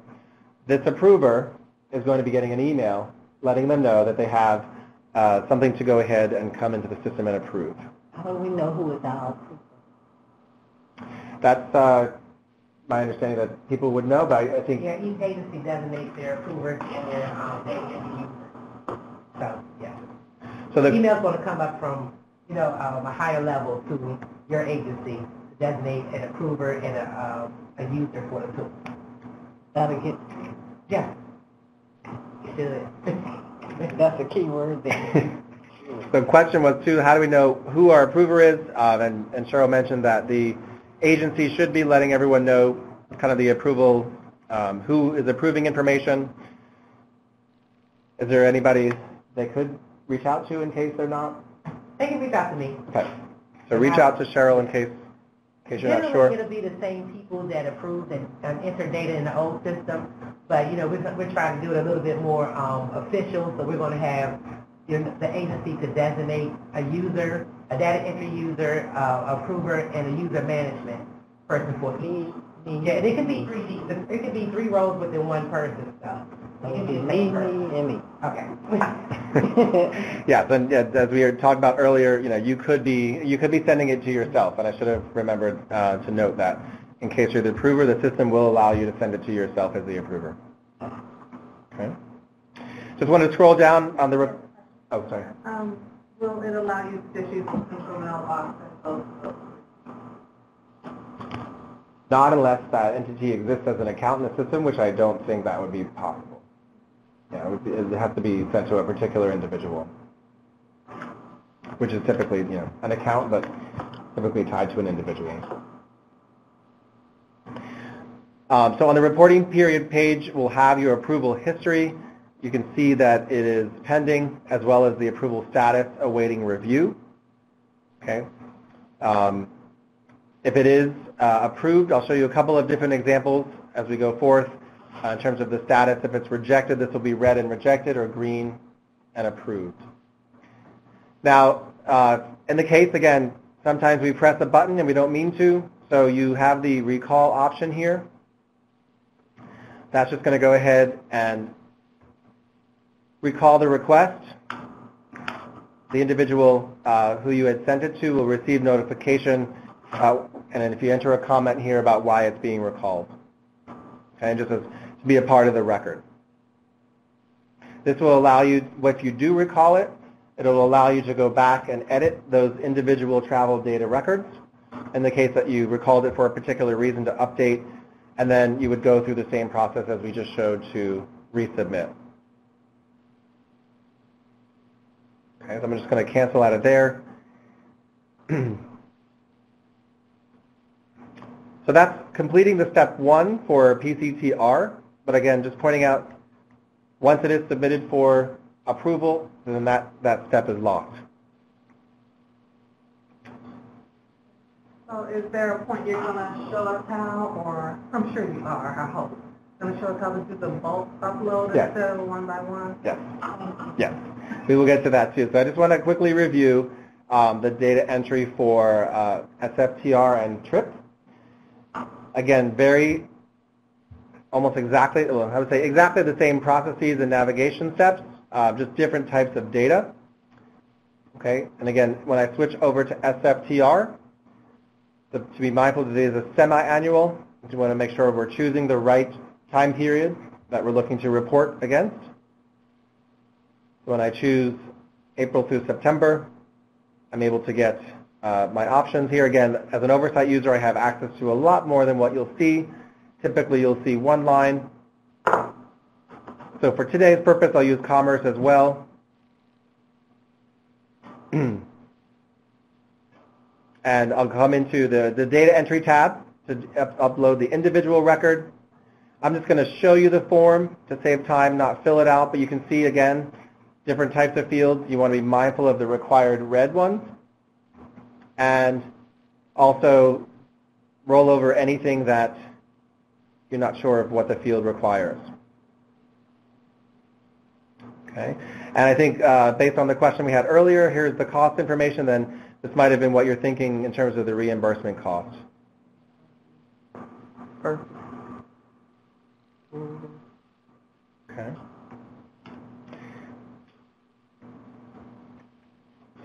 I did neglect to point out that we're moving forward in the guide, so if you're following along, we're moving on to page 29 for the SFTR process.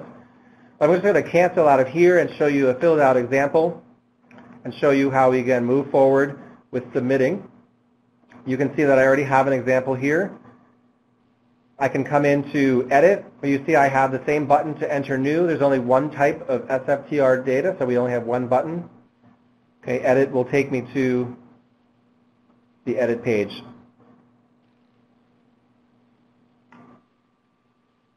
And so just to show you a filled out example.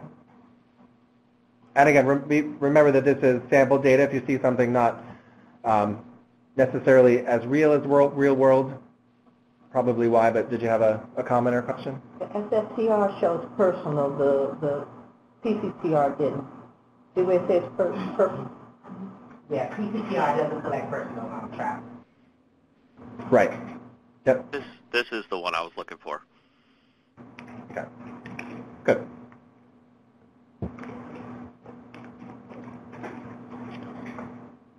And we can review some of the business rules around each of these too. In the user guide has a much deeper explanation of each of the types of travel.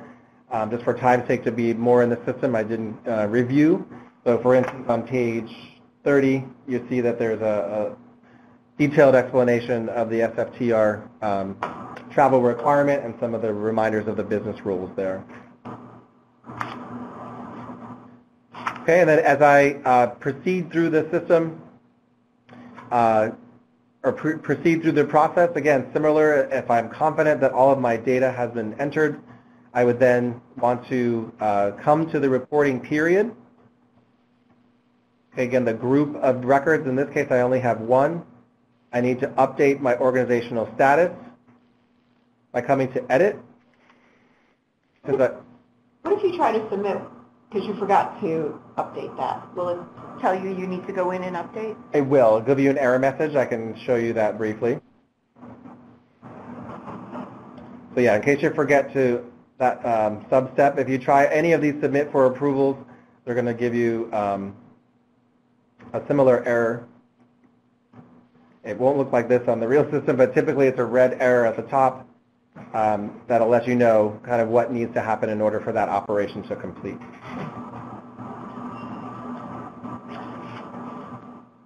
Let me come back.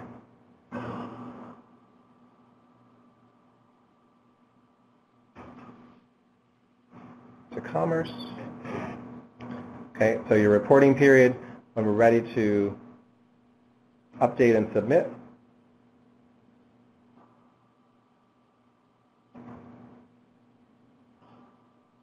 And then we submit for approval. So again, any of these buttons will do.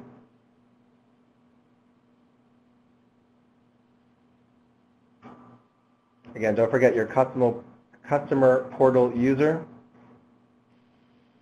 Once you type something in the field, typically, again, the system starts to remember. So once you know your approver, if it's the same, you can enter that. And then you have your status. Again, a notification will be sent to this particular user. Unlike our sample system here, it will be an actual name. And then once this is approved, we'll show you that step shortly as well. Then you'll get a reminder email about that it's been approved or rejected. Let's just say the approver is out of town. After 7 days or a certain time period, do they get reminders that there's still a report awaiting their approval? Not as I understand. Yeah, that's correct. There's no so they'll only get the reminders email beyond the first one time. Is that correct? And they won't get it like a reminder email.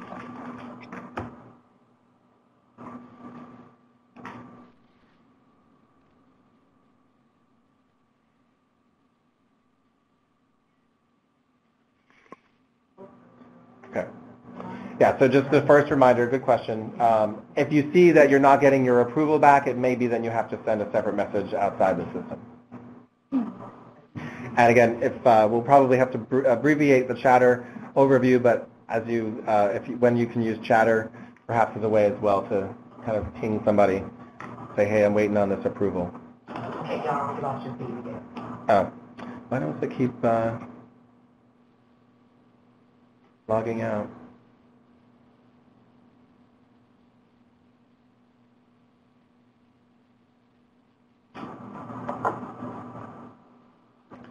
Sorry about that. Seems like keep losing my sharing. Back? Okay. All right, so last I just want to show trip. We'll abbreviate this as well. But you can see it came to trip, choose the fiscal year, and then enter that information. If I come through the data form as well, okay, can you use any of these examples?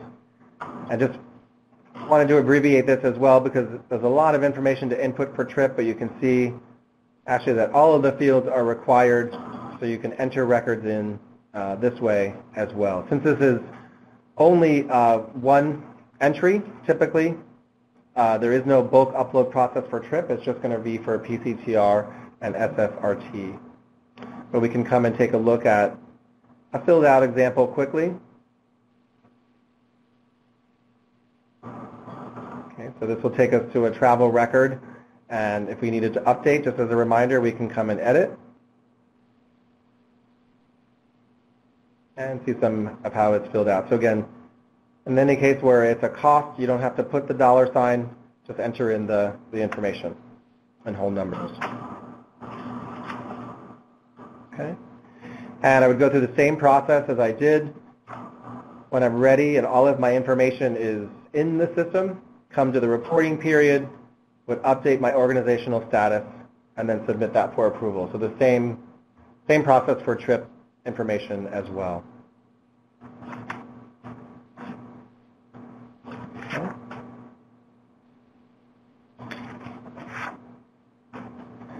All right, so we're going to switch over to the bulk upload so you can see, and some important reminders here, since we may not be typing information to the system.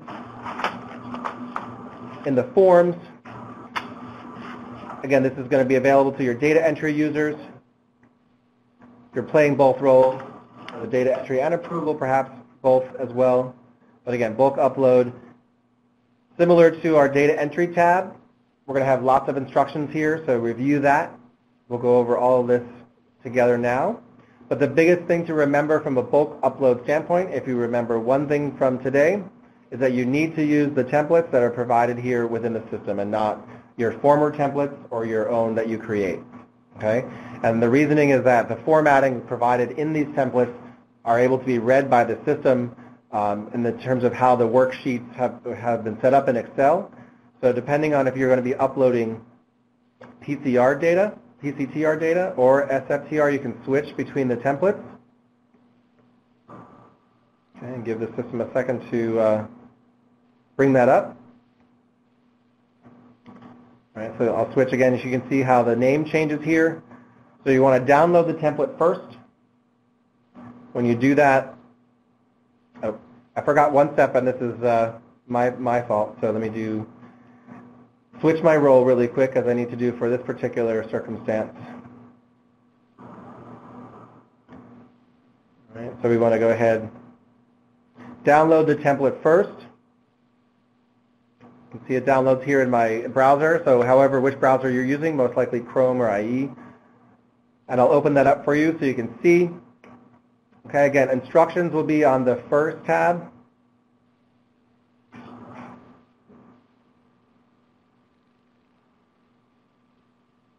This replicates what we saw in the system at the top. Your data entry goes onto the PCTR tab. Again, replicating what we see in the system, the red items are going to be the ones required. If you roll over, we have descriptions like we did in the system. Okay, and you don't need to fill out the error code. That'll be something that, if we do get errors in the system, would be in a file that we would download that I'll show you shortly. And then as we're putting in the exception codes, you can see these are drop-downs and the purpose code. In the case that you don't remember what those are, they're referenced here on the third tab is available for you. Okay, but for the entry purposes, you only need the actual code itself in each, not the description as well, or else you'll get an error. Can you go back to the exception code real quick? Because we're now doing premium economy, right? Yeah. You want the reference tab or the drop-down? Okay. So the S's, or no, the T's.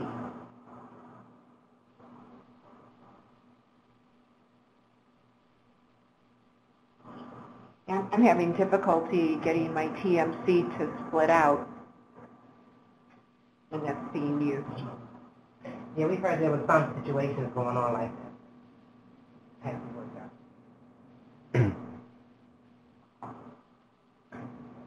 All right, so once then I fill out, I think I have an example to show you here, so just, fill out a couple of examples.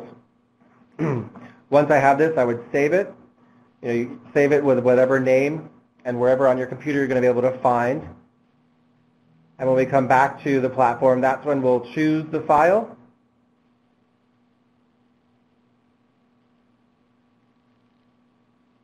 And I know I typically purposely have a couple of errors, but what will happen is the system, once you choose the file, you want to click Import Data, and then you can see the status here of uploading. Depending on how many records there are, it'll be basically operating in the background. You could leave this tab and come back. Or, again, you'll see here that the file's been submitted, results will be emailed to you. If I refresh the tab here,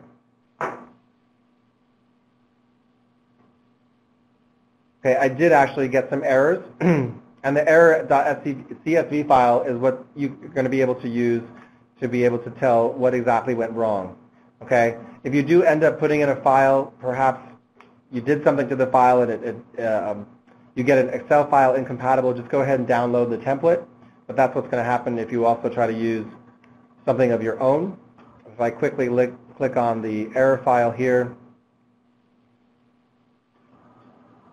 and the error code column, you'll see the system's going to go ahead and tell you what it found in the file and what you need to fix. Okay, so use that CSV file. As well, there'll be an email, again, as the system mentioned, to you to let you know that the file either was entered correctly or it encountered errors and it needs to be fixed. So once they are fixed, they need to happen offline, and you would come back and then re-upload. Can you go back 1 second? That number you had on the left, I'm trying to see if that's the same numbers up there. Go back to where you just, the screen you were just on. My error one? Yeah, so the first number. Yeah, is that, yeah. That's a good point. So what I didn't point out, and thank you for that, when you are completing the reporting, when you're completing a bulk upload, so this is going to be the ID that we saw in the system, the reporting period ID. So this is something that you will need to grab from the system and copy into the Excel file. And again, so that will be, for instance, I'll come back and show you quickly. Perhaps where, if I come back to the data entry tab, just using PCTR as my example, if I come back to commerce, if I'm the one, as before, going ahead and I want to go ahead and report data against this reporting period, I can come into that reporting period, and this is the ID that I'm going to be using. So each of those rows in Excel is then going to become one of these travel data records within this reporting period in the system. So would those numbers be different? Or is it one number for fiscal 17? It would be the reporting period, again, it would be associated with your particular level, so your agency, sub-agency, or bureau, and per fiscal year. So, yeah, if you're not, I think in mine I had multiple. To show you, you could go against different reporting periods, but if you're just responsible for one particular area, that reporting period would be the same. But for like Department of State, Hierarchy 3 may have a different number, but even though it's the same fiscal year, 2 may have a different number. For PCTR, there would be one number for the whole fiscal, the reporting of the fiscal year 2017. No matter what the level is. It was, again, it's independent per fiscal year and then per level. So if we use Department of State as an example, each level here then has a unique reporting period that it would use. So if you're reporting against multiple levels, you would need to obtain that unique reporting period ID. And that's going to tell the system, I want this to be associated with Mission Albania or Mission Angola. That RP number. Now, and again, this is the number that the system is generating, right. Not me. Exactly. So I will have 2 numbers. If you are creating your own unique ID, then that's what the Trade and Travel Agency ID. Does it say how many levels 8 has? USC ID? And I believe this is what happened. This is what we'll see in the real system. Agency for International. Yeah. I'm not sure if this is correct, if it's just one, because I don't see the house icon, but I can ask and see if Pranav could look at the data, the level there. So if I do the bulk overload, I have to go back and find one of the records and take that number and apply. Yeah, in the Excel file, it has to have the associated reporting period ID, so the system knows to which one of those levels and fiscal years do I want to associate this information. And again, if it is just for one level, then it would all be the same. And you can just copy and paste it all the way down the left. Be careful of dragging, right? And depending on the Excel we're using, sometimes it increments. So just you can usually choose an entire area, in order to copy something into. Oops. If you'd like. Okay. Yeah, so that's an important component. Otherwise, you'll definitely get errors that is a missing piece of your file, because the system's not going to know where to put the information. All right, we're running a little longer than I thought, but definitely good questions. Want to see if there's any other questions about the bulk upload process before I show how we get through the approval steps.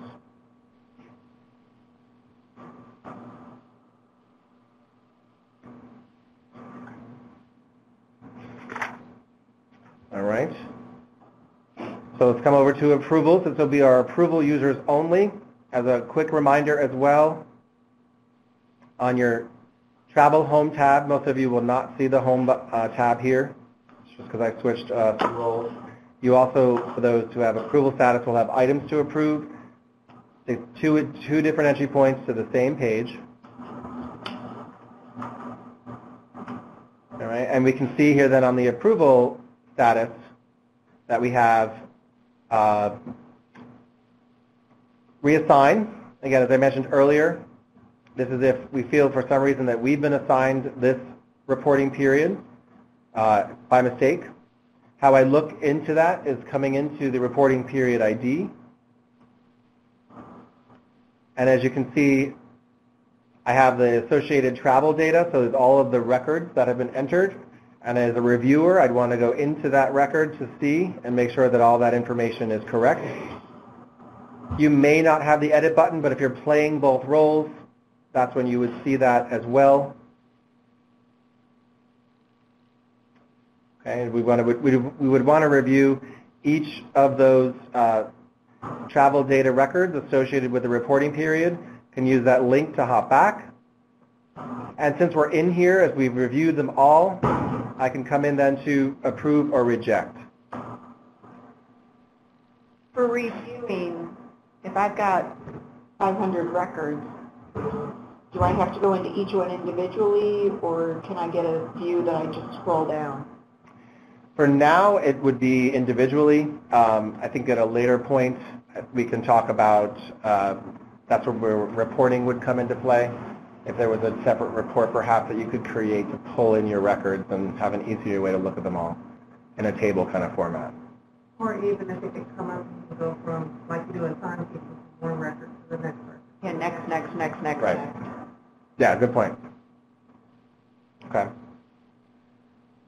I'm going to say for both approval and reject, approval may not be necessary, but best practice usually is we enter some comments, and then we would just go ahead and click approve.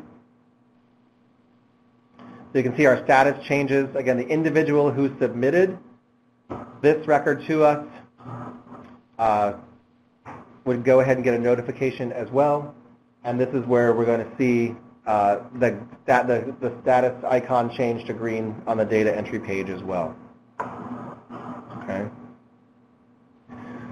Just to show you the difference there too, come back into this particular entry. Here's where you can see a little bit more of the history that I've set up. The individual did recall it. It's an option that I showed you earlier, and now it's back in pending since it's been resubmitted. I could reassign if I'd like, but I'm going to go ahead and approve or reject this one because it's still not correct. Definitely putting in a comment about why I think it's not correct.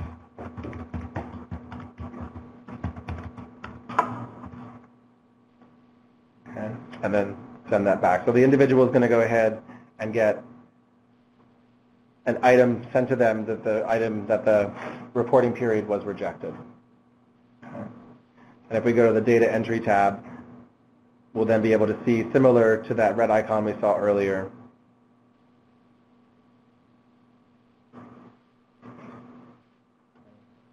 so like if I go into this reporting period, we didn't earlier, but you can see that it's red because this has been rejected. Okay, and then we can see who's involved in that process.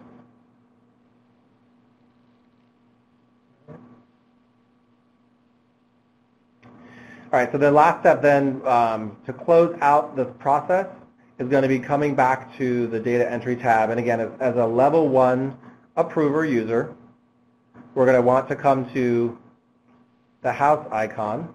I believe I set myself up from the Department of Justice standpoint. Okay, so I can look as a Department of Justice level 1 user. I see that all of my sub-agencies, I don't have any bureau levels here, are green. Okay, so that means, again, they've gone through this entry and submission approval process. I now can come into the house icon, and this is going to ahead and let me, as a level 1 approver, all I need to do is come in and update the agency data status, similar to the organization status. I have incomplete, complete, and no data to report. So if it's the case that I have no data and absolutely no records, then I would choose that option. But for today, since I know I do, I'll click complete, and then we have save. So what does it mean if it didn't have a house? I would say this is more the sample system. Every top level 1 agency will have a house icon associated with it. So in the system that, if it doesn't have a house, typically it's a sub-level agency or a bureau, but each top level agency should have an icon. But as a test system, it just might not be the case. So each level 1 agency should have a house icon associated with it. Okay, I didn't see a house on mine, that's why. Yeah, and I apologize, it may not be exactly as it appears in the real production system. Okay. But I'll see a house come over. Yeah, you should, yeah. As long as you're the level 1 user. Yeah. And you can see that the house icon turned green. So this then tells Cheryl that this particular agency is complete with the process. Okay. And hopefully well before the reporting period ends. So now what will we see if Cheryl comes back and says something's wrong, we'll see that red? Yeah, or Cheryl isn't necessarily going to be approving or disproving information. She may have on her own accord, but for the house icon and for the level is complete, there was no approval process. As you saw, it was just I'm considered my agency as complete. But she can say or see that this Department of Education has a level or 2 that may be in rejected status. You cannot, the level 1 agency person cannot change the agency status to complete if they have rejected data. So you'll get a notification or an error in the system that there's still information that's not yet approved. So this actually happened between me and Cheryl last year. I had some records duplicated because I had uploaded, I tried to be proactive and upload it via quarters, and then I had some corrected ones that ended up being uploaded as a duplicate. So in that particular instance where you have duplicate entries, would that cause a reject? I believe it will, Ms. Sue. We won't know exactly until we get into it, but I believe it will. For the approver role, is it required that the approver has to look at every document, or can they just get notification that it's ready for review and they just say, okay, I think it's right, and just stamp it approved?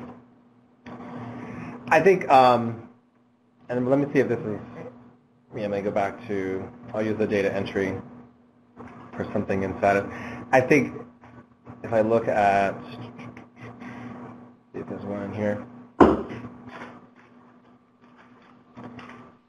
I thought that if I rolled over this, it might give me a quick view. But what your question was, just so I understood. So they turn around and say, oh, well, I don't know what that is, but I don't have time today. Can I just stamp it, submit for approval? Or change it to an approved status as an approver. So yeah. The data's entered. They wanted to go to another level for a review before it goes to GSA. Yeah, so and what I didn't show you, just stepping through the process, if you, in the approvals screen, I don't have any left here, but you will have the ability, your records will display here, you'll have the ability to have like a checkbox. So you could do approvals in bulk. If you've looked at it and perhaps leave it for later, you can go ahead and do it all at one time. Don't want to look at it and just bulk approve. Yeah. You can approve it in bulk. Yeah. So you'll have a checkbox. I stepped into the reporting period and then stepped into the data records. There'll be a checkbox on the left here that you can check, and then an option you can see up here, the approve, reject. So that's how you can do reporting periods in bulk if you're, depending on the amount that you have to review. Good question. All right, so doing a little bit of time check. I know we have a couple more minutes. I at least want to go through reporting. Are we okay? I guess we're going to I want to at least show the canned reports. Probably have to not cover chatter today.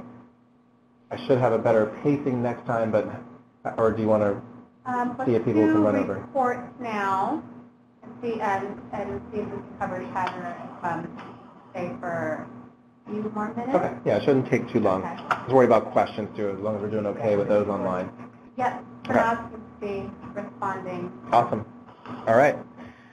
So reports, again, so what we tried to do, and again, you'll see a lot more information here than you may typically have access to, but as you get on the reports tab, there's a couple of areas here on the left. These are more considered folders, as you can see labeled here. As we get to more complex training in the reports area, you'll be able to, we'll teach you how to create your own reports. But what I want to point your attention to are these travel, PCTR, SFTR, and trip report folders. So as I click on each, again, each of you may have access to one or more, depending on which you report against. Okay, so these will then bring you to links of some canned reports. Again, these were brought over from the legacy platform. Queries, I think as some folks have previously called it, in order to pull information for you. You'll only have access to the information available to you based on your level. So as we talked about earlier, if you're level 1, you'll be able to see everything from your level down.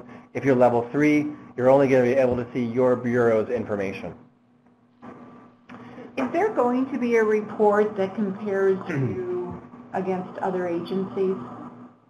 I don't think so, but that may be something like because MCC is always wanting to know how they fit in with state and aid. So currently not. So yes, we're going to do that. That's not. That's more of a static report because the way the permission levels are set, they filter it so you can only see yours. But yeah, we were going to do that after we get all the data from the year. Yeah, perfect. But it'll be at an. Well, TRIP is already rolled up. It's rolled up, so there's no sensitive information there. Okay. Yep. All right, just be mindful, again, so you can see there's a lot more information in the user guide as I'm stepping through reports today pretty quickly. Starting on page 65, you'll be able to go back and take a look at some of this subsequently to get familiar. But just want to point out to you the path, so to come to reports based on the area that you're working with, and then, you want to go ahead and choose the report that you would like to see. Right. I kind of feel like, in Salesforce, contrary to what was in the legacy system, the report functionality is definitely very robust. I feel like it's a session on its own. Since we are rolling out a new system and it's a whole lot coming at you, I want to focus on data entry at first. Right. Since we want to really make those timelines, and then I feel like we have some more time with reports because you'll be doing that after you get your data all together. So I want to spend the next the next time that we have together. I mean, you're probably going to be spending time aggregating all the data that you have and then worrying about data entry. And we'll have some subsequent meetings focused just on reports. Okay, by the time you're really more comfortable with the system, and we'll be able to produce more valuable reports at that time. Okay. Great. Thank you. So just want to show you again, if using the reports, if you come into the report itself, just take a look at a trip purpose duration. As you come into the report that gets generated, again, I'm going to really kind of skip through some of this. There'll be some information in the user guide, but in order to take this information offline, there's a couple of options for you, and I definitely would recommend using the printable view. And what that means is that this will go ahead and download an Excel file for you, and will go ahead and let you know what filters have been applied in order to create this report, and it'll also give you the data formatted in this manner. Okay, the export is going to be a little bit more of a raw data dump. It'll still have the data that appears here and have the filters applied, but it'll be more just columns and rows of data versus what I'll show you now when I take down the printable view. So you can see it downloaded an Excel file for me. And of course, it makes it sorry, I had my other one highlighted, so let me go open that again.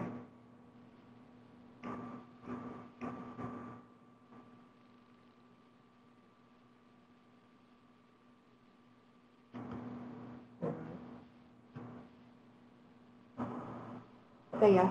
Yeah, okay. Not reading too fast. All right, so you can see then how it comes down in Excel pretty much like it was seen in the screen. And then, if we wanted to actually print this out, we could. So it kind of keeps the formatting based on the report. And all of the reports, we tried to keep it close to, if not exact to, what was in the previous system. As you guys are working with this and have ideas like you just brought up, Jeanette, that's what the information we'll be looking for when we develop some of the training to talk more about the customization in particular from the deeper level report training. But just wanted to kind of give you a lay of the land in terms of what was available and the information. So take a look at, don't have time to go through each of these, but take a look at the descriptions of what you have access to. And as you have ideas, Cheryl, can I let them know to contact you, and then we can use that information to develop the subsequent training. All right, then lastly, we have Chatter, which I mentioned is a collaboration tool. So each of you will have access to this. It's not something that is restricted per se by any of the user roles. It's a system-wide feature. You probably have seen this particular area in a couple of different places that I've been in the system. So if anybody has used social media service, for instance, I'll use Facebook as an example. This is quite similar in terms of that mode of communication, although this is restricted to this particular application. Okay, so the only thing that is happening, I'll show you quickly how to set up your email settings, but in essence, to bring some of our training together, I can do and look for people, showing no spaces. Once you get to know who else is on the platform and who you might be working with, I want to remind Christine, or that example, Jeanette, you raised earlier, if somebody has not been approving something in a timely manner, we can ping them on Chatter. And this goes ahead and we'll let Christine know. It'll also send her an email based on her email settings, but we'll let her know in the system that somebody is trying to communicate with her.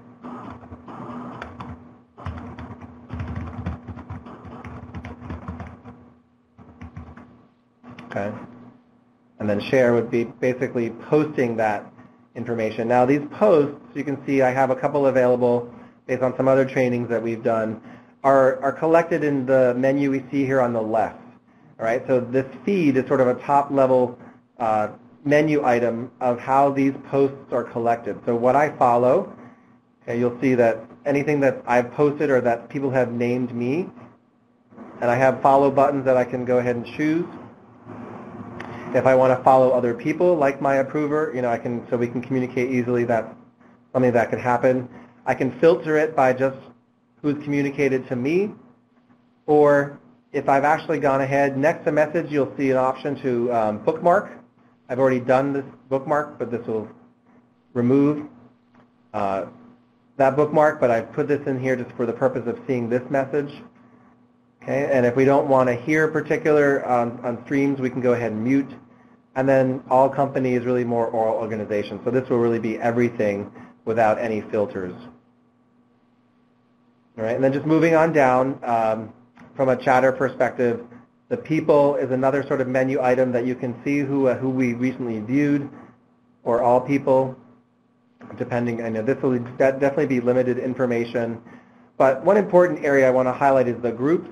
And I know in training we talked with Cheryl about, you know, if the need perhaps arises that PCTR might benefit from having its own group where all the communications happen within that environment, then we can go ahead and work with support to get that group set up, or something for TRIP, or something for SFTR.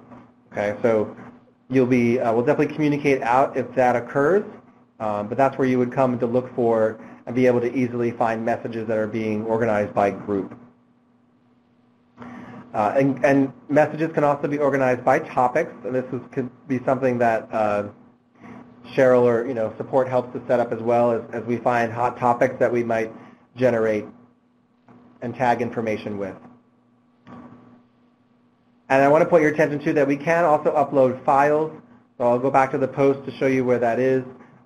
Within the user guide, there is a section on Chatter, you know, with more time that you can review. Starting on page 74, there is a permissions table, I believe, from a file perspective on page 80. Okay, the files, I'll come back to the feed area, is something that when you post, you can go ahead and restrict the sharing of. Okay, so if I want to upload perhaps, let's take that error file. Well, let's take one of my picture slides, because I think we're limited to file types. And depending on the size of the file, okay, so PDF and Word documents only, my apologies. I didn't have one prepared, but once that's in place, you can then go ahead and use your restrictions that you see in the user guide to restrict that to certain individuals. Or like I did earlier with Christine, use your @ symbol to call out particular individuals. Like for instance, if I wanted to share something with Pranav. Okay. So just a quick overview. I know some of you who might be using Salesforce in other capacities could be familiar. The one last thing I want to show you, because you'll get pinged if people are sending messages to you, and as these threads, for instance, if I comment on this particular thread,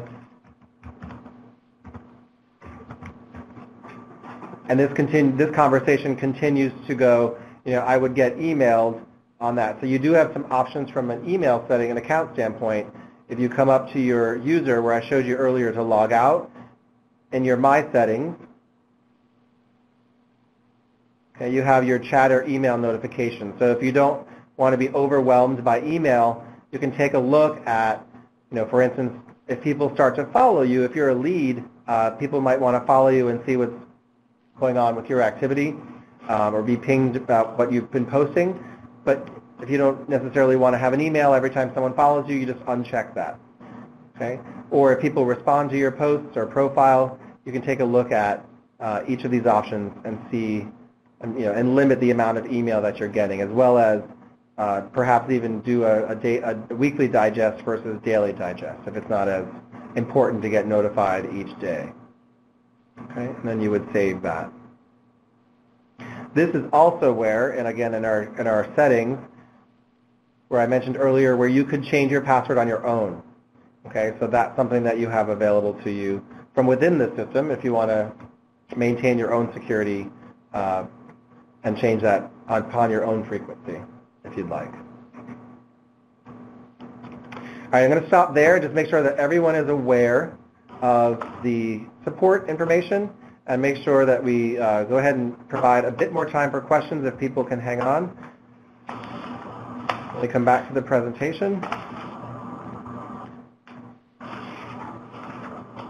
As we noted earlier, the support information has been separated out per application or per reporting group. Okay, so be mindful if you are reporting on multiple ones that, email the particular help desk that you need to contact. And in essence, it'll be the same help desk individuals, but this helps them to better have information readily available to respond based on the issue that might have been that might have occurred. Okay, so you can go ahead and email them, as well as we talked about earlier. You can email them about new users. And Cheryl was out of the room at that point, but again, that's going to be an approval process that she will work through to be able to work with you all and the agency leads to get those users approved. So please email the technical support team to get those users in the system. And again, any issues that you might have encountered, as well as they're happy to help entertain questions. Definitely feel free to leverage, the user guide and the presentation and the recording once we publish it from today, in case it's just a usability question. But they're definitely there to help you, particularly get out of a sticky situation or any issues that you might find. So the resources that we have available, again, the user guide that we've been reviewing and the training presentation. Also can leverage support.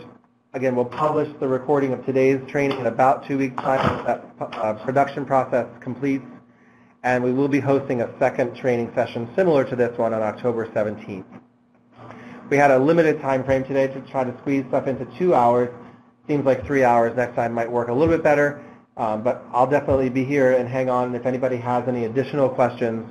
I see that Pranav has been doing very good online, but if you guys too here in the room have additional questions or want to review something further, definitely happy to hang out again. How long do you think before the recorded training will be posted on GSA's website? It's usually about 2 weeks because we have to go through a production process to get the script along with the audio for the hearing impaired. But we plan to post it in the application. Yeah. Oh, in the app. In the So where I mentioned earlier on the home tab, the travel okay. In the training area. Okay. We'll communicate that. Okay, that's fine. But about 2 weeks time. Okay. That's typically what it takes.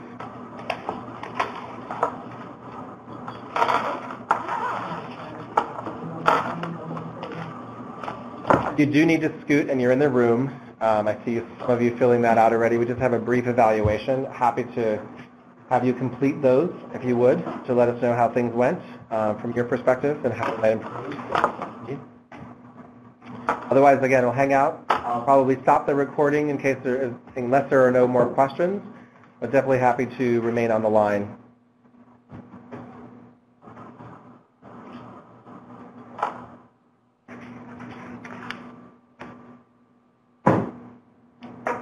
Any other questions come through? Mine's not loading for some reason. Stop there. Yeah.